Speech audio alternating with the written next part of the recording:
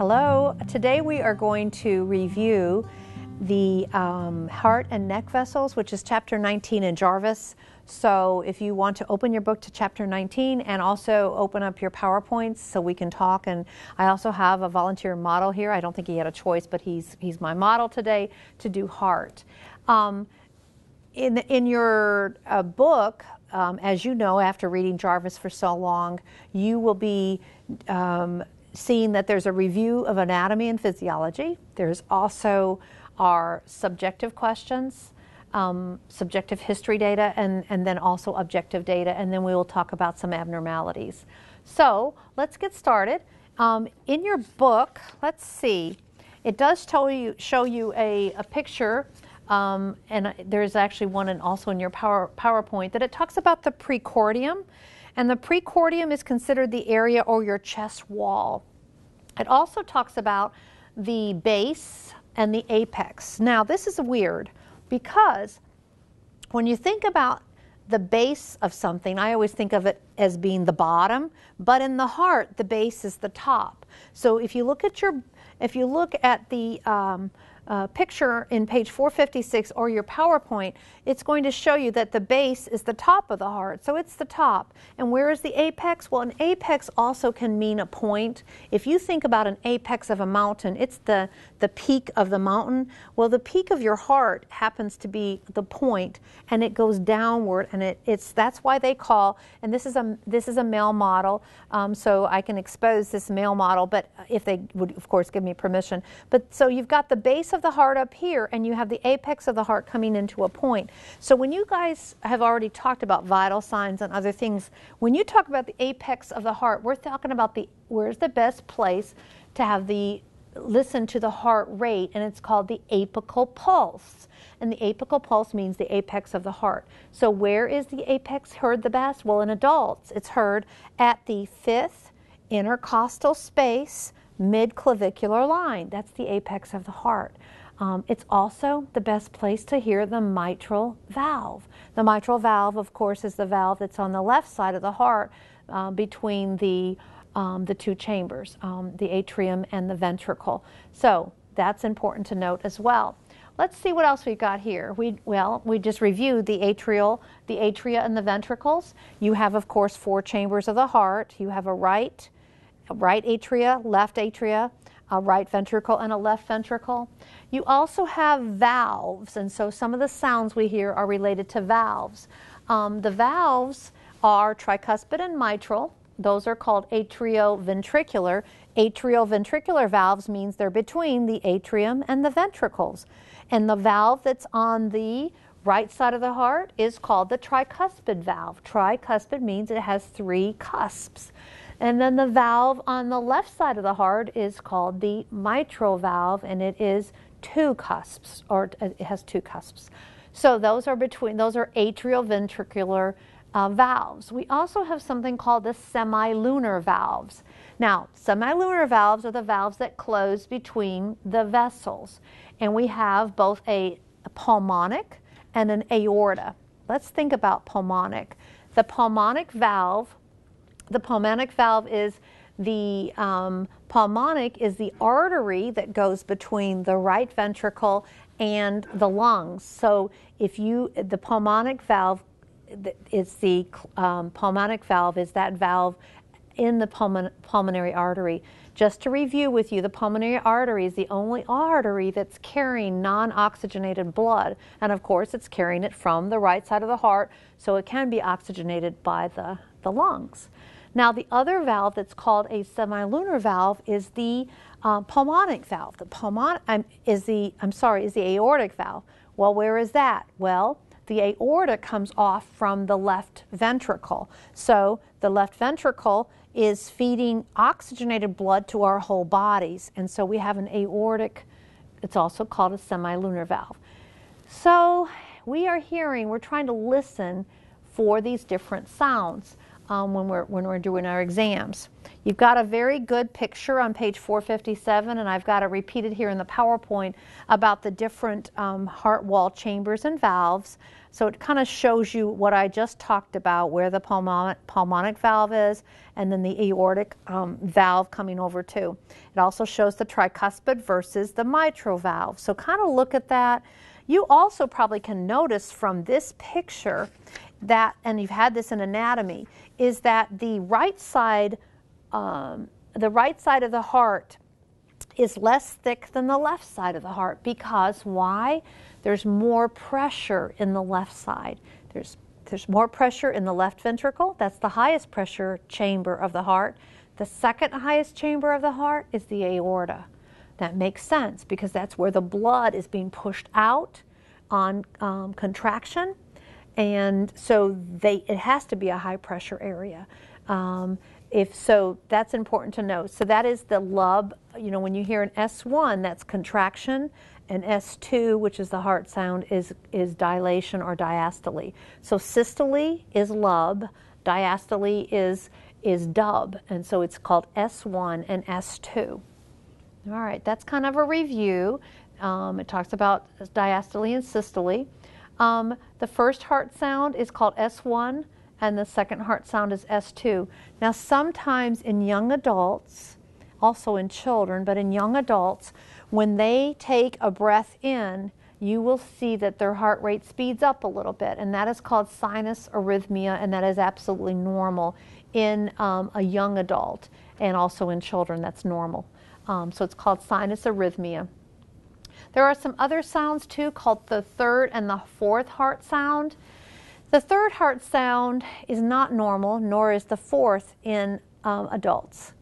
So the third heart sound would be where you have, they use the term like Kentucky, and so S1 and S2 is lub-dub, lub-dub, lub-dub. So if you're thinking about S3, it is a vibratory sound that happens before that lub sound. So it would be like Kentucky. The Kentucky is the lub-dub. So it's a sound that you're going to hear before the normal S1 and S2.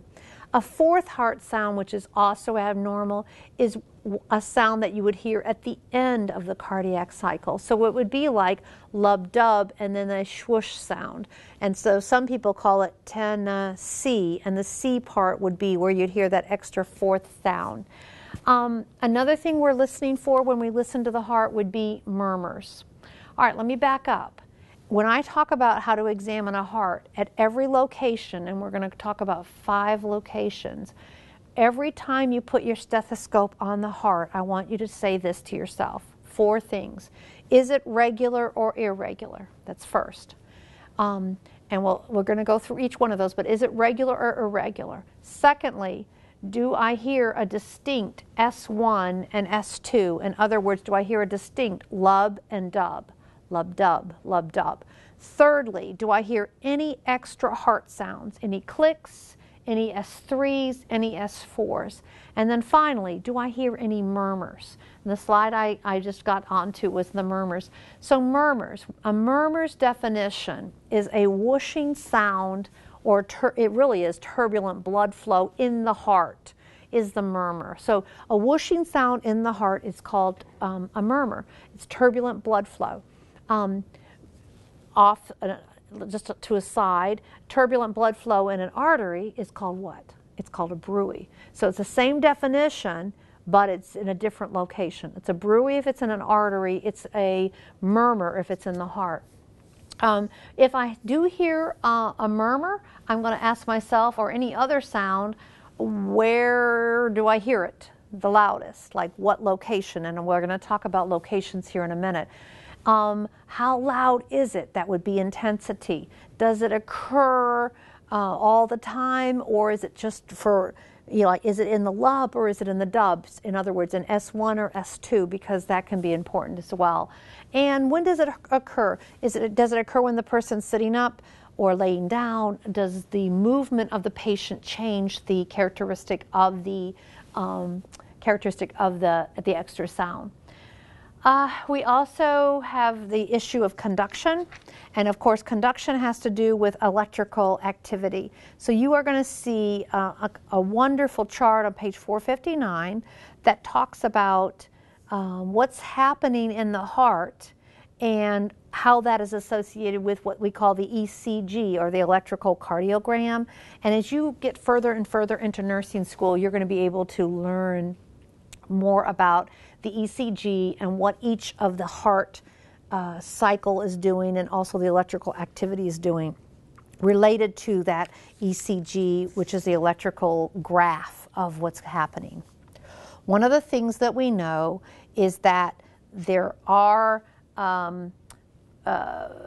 we have some terms that you're going to learn in patho called cardiac output, preload, and afterload. And pretty much, I mean, you've got the definitions of them, but pretty much the cardiac output equals the stroke volume times the rate. So let's think of cardiac output. Stroke volume means how much blood is being pushed out of the heart, and then the rate is how fast is the heart pumping. So when I think of cardiac output, I'm thinking the left ventricle is squeezing blood out through the aorta. And so how much blood is coming out times how much the heart is actually beating per minute is called the cardiac output. And lots of things can affect it. And as you get more and more into nursing school, we'll talk about medicines that can affect it. Heart failure can affect it. The kidneys can affect it, certainly. We also have terms called preload and afterload. And basically the preload is what is the venous return that builds during diastole. And so it's how much you have during that diastole, which of course is refilling of the heart. The afterload is the opposing pressure, and it basically is the resistance against which the ventricle must pump its blood. So the page 462 has some of these definitions, just to give you a clue about what they are, and there's going to be more discussion about those terms during pathophysiology. To do a good assessment of the heart, we also have to think about the neck. So we do think about the neck vessels as well. And of course you have, this person has a trach on right now as the mannequin, but you have carotid arteries that run on both sides of the neck. You also have jugular veins, and there's several different ones, internal and external jugular veins. So a carotid artery, you've got a good picture of this actually in your PowerPoint and in your book, showing you where they are, the veins and the arteries. So just knowing the location of them, the carotid artery pulse is the same as any pulse in the body that we're going to be talking about.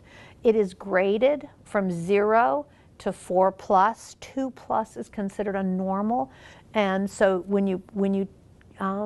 if you feel for a carotid pulse, you should do it one at a time and grade it. Grade it means it's subjective. Obviously 0 means no pulse, and that's an emergency. 1 would be a weak and thready pulse. 2 is considered a normal pulse. 3 and 4 could be a bounding pulse.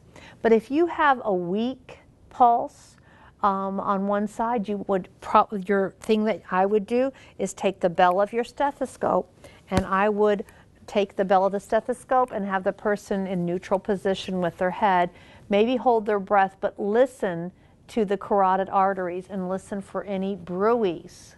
That's what I would be listening for. If I couldn't palpate, or maybe I palpated it and it felt like it's even stronger.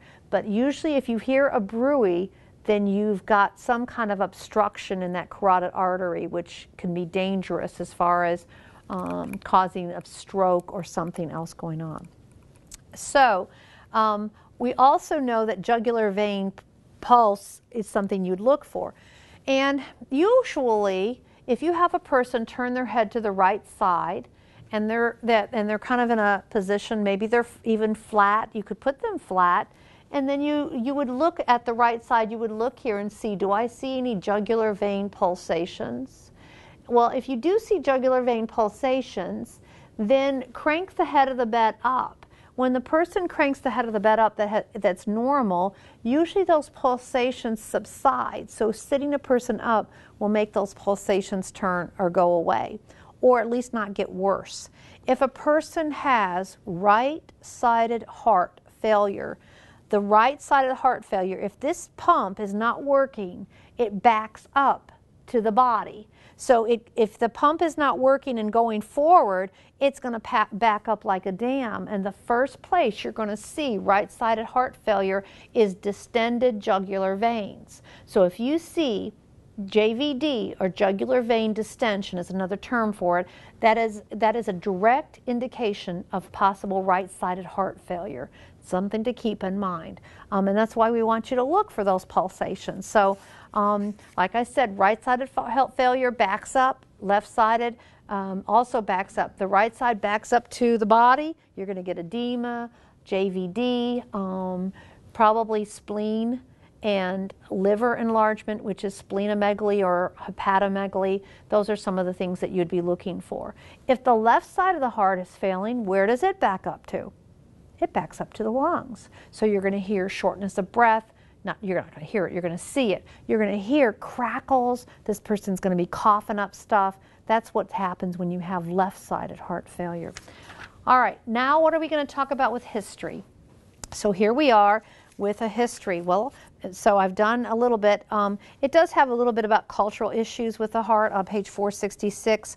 In relationship, especially that coronary artery disease we know is the #1 concern for the United States. Men and women are smoking, and so smoking is an issue. We also know that hypertension can cause cardiovascular disease and wear the heart out and cause heart failure as well. We do know that hypertension, the highest rate of hypertension in the United States is African American men have the highest rate of hypertension in our country. Smoking contributes to that. We also have more obesity, high cholesterol, and type 2 diabetes starting earlier and earlier. So you can read about those cultural issues, and even since this book has been published, we continue to get these issues and getting younger and younger, even with children developing cholesterol, high cholesterol, and type 2 diabetes, not just type 1 anymore. So here are the things I'm going to ask a person about their heart. I'm going to ask them, of course, chest pain, and chest pain seems to be the classic thing. So I'm going to ask them, do you have any chest pain? And what do we ask if it's pain? Point to where it is. I want to know where it is. When did it start? Is it something that comes and goes? Have you had it for a long time? Where is it? Point to where it is. And so they may put their fist right on their chest. They may put it up here. They may put it in their back. And so chest pain is one of those funky things that can radiate to the back. And we know that a classic chest pain, which is known as angina, can be for men all the way down their arm. It can go up their jaw. There's all kinds of things that can happen with chest pain. If we want them to also describe the character of it, some of the words we use would be crushing, stabbing, burning. You can sometimes you hear an elephant is sitting on my chest. Some of them might say it's indigestion. I want to say something about atypical groups. These are some of the symptoms a man may say happens: the crushing, the burning, the down the arm. Women, people with diabetes, and elderly clients that might have some peripheral neuropathy or numbness, they may not have these classic symptoms. They may have chest pain or something happening with their heart, but they don't feel it like that. A woman may come in with indigestion or stomach problems, or weakness. The classic symptom that binds all three groups together would be shortness of breath. So any woman that comes in with a stomach ache and indigestion symptoms, I want to do an ECG on them just to make sure that they don't have any cardiac problems. Someone that's diabetic, again, they may not be able to feel all the pain receptors. And someone with that's elderly, that if they've had some hypoxia or something going on with their heart, they may not have the capacity mentally, because of poor perfusion to the brain, to be able to tell you their symptoms. So those are some of the things to keep in mind too. Is this pain brought on by any activity? rest, emotional upset, eating, sexual intercourse, cold weather. What is causing this? And what are the associated factors? Do they become diaphoretic, which is heavy sweating? Do they change colors, cyanotic or ashen gray? What are some other things that happens? Do they feel their heart skipping a beat? Some people will talk about fluttering, that type of thing. What have they done to help it? This is when you want to ask them about their medication history. Are they currently on nitro? And of course, you'll learn more about nitro in pharmacology, but nitro is a sublingual tablet. They take one every 5 minutes times 3 times, and if it doesn't help, they need to call 911. That's the kind of the mantra we have. So does this pain go away when they rest? Does this pain go away when they take their medicine? If it's true pain that might be a myocardial infarction, resting or medicine's not going to help, and they need to get medical help right away. Shortness of breath, we talked about that already with respiratory when we were talking in that chapter, chapter 18, but respiratories, and this is why the lungs and heart are kind of married, they're together. So in what activity has brought it on? How long have you had it? Is it constant? What's position makes it better or worse? Are you taking any medicine for it? There are some terms that are listed under subjective. One of them is what I already talked about, DOE, dyspnea on exertion, and that is where you're walking and you start having some shortness of breath. Another term that you'll see is paroxysmal. That means it comes and goes. It wakes you up at night. The term PND, paroxysmal, that's, I cannot say that. Paroxysmal nocturnal dyspnea is dyspnea that occurs, wakes the person up about after 2 hours of sleep. And that type of dyspnea is associated with congestive heart failure. And we already talked about orthopnea and the need for pillows. Back to cough. Do you have one? How long have you had it? Is it dry or is it productive? Remember, if you've got left-sided heart failure, it's going to start being productive. Then fatigue, both with cardiac and respiratory for that matter. The person might be very tired. So are they tired all the time during the day? Do they take naps that they've never taken before? What is helping? What seems to make it worse? So what is their fatigue level? I also want to know about color changes. Have they had cyanosis or pallor? Both cyanosis and pallor are conditioned. When you have low cardiac output, you can have both blue skin or pale skin, cyanosis. One of the deepest signs of low oxygenation is something called it's called circumoral cyanosis, and that is where circum means circle, oral means around the mouth, and that is cyanosis that comes with blue lips, and so that is a deep seated oxygenation issue. They also may have trouble with edema, and once again, even with left-sided heart failure, there might be a little periorbital edema, but certainly with right-sided heart failure, they're going to have edema like crazy. It's going to be down in their legs, and we'll talk about edema, but you test for edema by pressing on the tibia of the lower legs or down at the ankles. And so edema is also graded from 0 being no edema to 5 being very deep pitting edema that doesn't go away and the extremity is visibly swollen. So those are some of the things that we talk about, and there is a chart under peripheral vascular chapter that shows you how to rate edema. So we're asking them though, has there been any swelling in your feet or legs? Do you wear any kind of clothing, any shoes that feel tight? Does it help to rest or elevate your feet? So what have they done to take care of that? I also want to know about nocturia. And nocturia means the person has to get up in the middle of the night to urinate. And so a lot of times when you have a lot of fluid in your body and also compromises in your cardiac output, your kidneys are affected. As a matter of fact, just for a tidbit, your kidneys need 25% of your cardiac output of your heart. So if your kidneys are not getting that because your heart's failing, the kidneys start going through kidney failure. And one of the things that you can see with kidney failure sometimes is it's called polyuria. Polyuria means excessive urine. So sometimes that excessive urine spills over and the person has to get up at night to urinate. So you want to know about that. I also want to know, have they had any cardiac history themselves? Have you ever had angina or chest pain?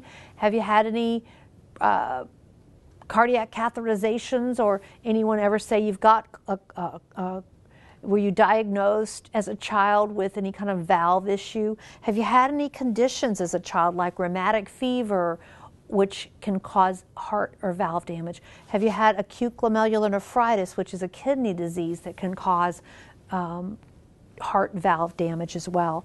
I want to know when their last ECG was, and if they've ever had symptoms, have they had any kind of stress ECG, any high cholesterol? Any history in the family? Do you have a mother, father, grandmother, grandfather that has had a history of cardiac disease or any kind of vessel problems? I would like to know that too. Hypertension or any other kind of coronary artery disease. And then you're going to go over their personal habits. We call these cardiac risk factors. And of course, the cardiac risk factors include alcohol use, if they have high alcohol use, smokers, poor high-fat diet, lack of exercise. Those would be things that would be called modifiable cardiac risk factors. There are also some that are non-modifiable, and I know that on NCLEX they always talk about what are modifiable risk factors versus non-modifiable. So modifiable are the ones like diet, exercise, smoking, alcohol that you can affect. The non-modifiable would be your gender, your race, your age. Those things are non-modifiable. And so we also know that usually men and African American men, I said, have more hypertension. And then the older you get, you have more possibility of cardiac disease. Specifically for the aging adult, I might continue, and on page 470 it has a few more questions. Have they had some history of cardiac chronic conditions or hypertension or coronary artery disease?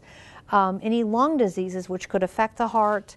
I also want to know if they are taking any medicines like digoxin or digitalis, and any problem with the environment. There are some other drugs that you'll see listed on page 469 when we were talking about medication history. Are your patients on blood pressure medicines? Any beta or calcium channel blockers, which are used to slow the heart down, digoxin or diuretics to help with the fluid? Are they taking a regular regimen of aspirin as an anticoagulant to prevent stroke? Any other drugs, including street drugs? So you try to develop a trust relationship where they'll be honest with you.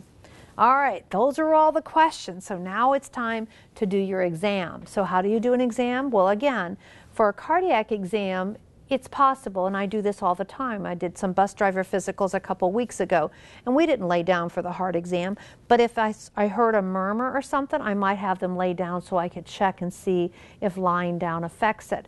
But for most folks, you can have them sit up for this. You will be doing, with your head-to-toe performance exam, you usually do the lung exam sitting up, and then you have them lay down in bed to do the cardiac exam and the abdominal exam. So for this demonstration, I'm going to do it with the client sitting up. I'm going to make sure that they're that I've got privacy, warmth, wore my stethoscope, and also be able to hear things adequately. So first you want to look at the jugular veins and the precordion. So I'm looking at the veins on both sides. I'm looking at the precordion, which means you have to see the precordion. So if it's a male client, you could pull this down. If it's a female client, you can pull the gown down to here and then secure it and then raise it up to here. You're looking across the chest. I'm looking at the jugular veins in the neck first, but then I'm looking across the chest for heaves or lifts. Heaves or lifts are where the heart has to work so hard that you can actually see it bounding or rising. So I'm looking for heaves or lifts. So I'm going to look down and across. And what I also will do then is I've inspected, but what I'm going to do with the neck vessels then is I'm going to palpate the carotid arteries. Now again, I said this person has a trach, but I'm going to do the carotid palpation one time. You don't ever palpate the carotid arteries at the same time because you could actually cut off circulation. The person would pass out. So I'm going to palpate one at a time with their head in a neutral position, which means just straight forward. And I'm going to grade the pulse, okay? I'm also going to then have the person, I'm going to go ahead, and this is the fun part. You don't have to do this for your final head-to-toe performance exam, but I would go ahead then and listen with my bell to each of the carotid arteries to listen for any bruits, which we talked about as turbulent blood flow and could mean that the artery is occluded. So after I have palpated and listened to the carotid artery, I'm going to look at the jugular vein. Now, once again, it talks about how you can estimate it and measure it, etc. You don't have to do that, but you can turn the person's head to the right and inspect. And if you wanted to have them laying down, but you're looking for any obvious jugular vein distension, probably normally you don't look for people's jugular vein distension, but if you have them turn it to the right and have them be still, sometimes I get a light, like my pen light, and it's called tangential light. If you look at pulsations with a light, sometimes they really magnify or illuminate, which is kind of awesome. So put it across there and look for that pulsation, and then again, if you raise them up a little higher, then it should stay the same. If a person has right-sided heart failure, it's going to be very strong. It's going to be something that you see. All right, so inspecting the anterior chest, it even suggests that I look across the chest with a light. I can do that, looking for heaves or lifts. Now, I know pretty much where the heart is positioned, so I kind of know. If you look on page 475, it shows you how the heart is in the center of the chest, underneath the sternum, and then it goes over here to the right side. So what I have to think about is I have to think about where is this chest. I've already inspected, and now I'm going to palpate. So in the lab that you're going to do, you're actually going to be palpating the chest. Where should I palpate? Well, I'm going to palpate. By the way, when I was inspecting, I was also looking for pulsations. In some folks, you can actually see the apical pulse pulsating, which would be okay in very thin adults. Sometimes in children, you can see that apical pulse. Fifth intercostal space, you sometimes see it. If not, then I'm going to try to palpate it. But when I'm palpating the heart, I'm going to put my hand across the base of the heart. Remember, the base is the top. Then I'm going to put my hand along the left sternal border, and then I'm going to put my hand across the apex of the heart. So I'm going to put my hand across 3 places. And what am I trying to feel for? I'm trying to feel for any heaves or lifts. Heaves or lifts. Now, the other thing I'm going to do, or any vibrations. There's something that you can palpate sometimes that's called a thrill. And it's kind of thrilling to feel the thrill. But, that's a pun. The thing about the thrill is that if you feel a thrill, when you listen to that heart, you're going to hear a murmur, most likely. Murmurs are graded, and we'll talk about that, but murmurs are graded 1 through 6. 1, 2, and 3 is kind of a mild whooshing sound or murmur. If you get a murmur that's a 4, a 5, or a 6, then you have a murmur that's strong enough that it's turbulent blood flow in the heart that you're going to be able to feel a thrill. And so to me, it's like a kind of a vibratory feeling thing that you feel. So if I put my hand here or here or here, again, the base along the side and at the apex of the heart, and felt a thrill, then I'm going to listen at those same spots and listen for a murmur. So this is palpation. I'm also going to try to palpate the apical pulse, just to see if I can. All right. So those are the 2 things that I am going to palpate. Next, advanced practice folks may do some percussion, but I don't think we need to do percussion here in the heart. What I am going to do next is auscultate the heart. So to auscultate the heart, There's different mnemonics that you can determine, but you do have a little bit about auscultating the heart as far as the sounds. Remember, you're auscultating for the rate and rhythm. Is it regular or irregular? You're identifying a separate S1 or S2, which is the lub and dub. You're listening for extra heart sounds, which would be really the S3, S4 clicks. That shows some things going on in the heart. And then you're also listening for murmurs. Now, we have 5 different places that we're going to listen to in the heart. So the locations of these, and some people use different mnemonics. The mnemonic that I use is always pumps too much. And that's because A starts with aortic. A is the first one. So always means aortic. And the aortic sound is the second intercostal space, the right sternal border. So I'd put my stethoscope right here. The pulmonic, which is always pumps, is right across from that friend. Pulmonic is the second intercostal space, left sternal border. Then I do have another spot called herbs. So creep on down. It's the third intercostal space right along the sternal border. Then I have the T is, see, we got always pumps, and then we've got herbs in there, but we've got tricuspid. Tricuspid can be found at the 4th or the 5th intercostal space. You'll see it in your book as the 5th. So you can actually count down your ribs. Intercostal means between the ribs. So it's going to be about here, the 5th intercostal space. And then finally, I'm going to do the mitral, which is the much. If you've got a male client, you can see that it's right below the nipple. If it's a female client, they may have to displace their breast in order to get to it. When you get in peds, we'll talk about location because it's not necessarily in that 5th intercostal space with children.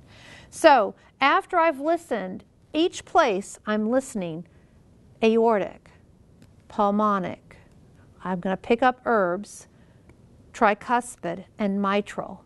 At every space, I'm listening for regular or irregular, separate S1 or S2, any extra heart sounds, and any murmurs. When I get to the mitral, which is also known as the apical, which is also known as the PMI or the point of maximum impulse, I'm going to listen for 60 seconds. And in 60 seconds, I'm going to count the apical pulse. After I've counted the apical pulse for 60 seconds, I'm going to turn to my bell. Of course, I'm telling my patient not to be worried at this point. And you can do 2 things. You can start up from the apex and go backwards. And so you could go mitral, tricuspid, back to herbs, back to pulmonic, and then over to aortic. Or at this point, since you've gone down one way, you can start over again with your bell and then once again go always pump too much. Aortic, pulmonic, tricuspid, mitral, and then I picked up herbs. Some people I've heard also use the acronym APE to Mann, which is APE, to help you remember the E for herbs and then the T and the M. So those are the 5 spots. That's what you're listening for. And it talks about in your book on page 475 that you don't have to listen to just 4 sounds. You can listen to other places. Make sure you do a Z pattern. Make sure you use both the diaphragm and the bell. If you hear any extra sounds or any murmurs, try to identify, do you hear it with S1 or S2? In other words, in the lub or the dub. Systolic murmurs are generally benign or not as serious as hearing them in the second sound, which is the dub. So there's a little bit of information here on murmurs. It has to do with the timing, how loud is it, does it radiate, what position was the person in as you heard it. Obviously, after I'm done with my exam, I'm going to recover my patient up as well. So here's some sample charting. The subjective would say something like there's no chest pain, dyspnea, orthopnea, cough, fatigue, or edema, no past history of hypertension, etc. Then you have some, and you can read that along with me. Here's some sample charting, and you are going to be doing a lab on cardiac. So it talks about the carotids are 2+ and equal. bilaterally. Get used to the word bilateral, symmetrical. Those are all words we use for health assessment. It talks about jugular vein pulsations were present with supine, which means lying down, and they disappeared when elevated. So that's why I'm saying you can have the person laying down and then pull them up and they can disappear.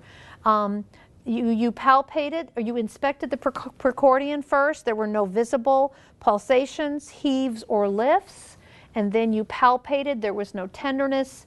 There was no thrill or heaves or no tenderness, and that the apical pulse was palpated at the fifth intercostal space, mid-clavicular line. And then finally, you're going to auscultate, and what you can say is that the heart rate was 68 beats per minute and regular.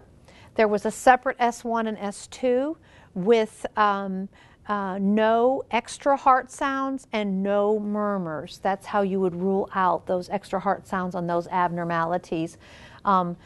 So that's the way to chart your cardiac. I hope this has been helpful to you as we've gone over the different systems. The rest of this PowerPoint does go into a little bit more detail, and it correlates with your book in Chapter 19 on some of the findings. You are not going to be required to know every single one of these findings, just the most common ones.